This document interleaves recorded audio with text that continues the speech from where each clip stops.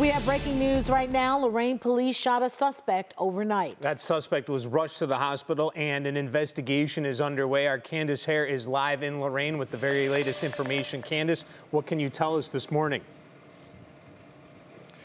Good morning, Danita, Dave. So I can tell you details. They are still a bit sparse, but what we know right now is that a man is hospitalized and is being treated for multiple gunshot wounds after he was shot by a Lorain police officer overnight.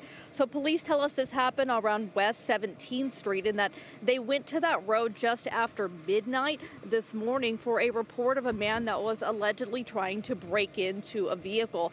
Police tell us that when they made contact with that man, that he did run away. But that police officers on scene observed that he had a gun on him. Police tell us that one officer fired several shots at the man and that he was shot when that took place. They say that officers then took that man into custody and immediately rendered first aid to him. Now, we've been told the suspect is currently in stable condition and that man is facing multiple charges, including aggravated robbery. There is also the possibility of more charges coming forward, depending on the outcome of the investigation. We know that the outside agency that is investigating this incident is Elyria Police Department.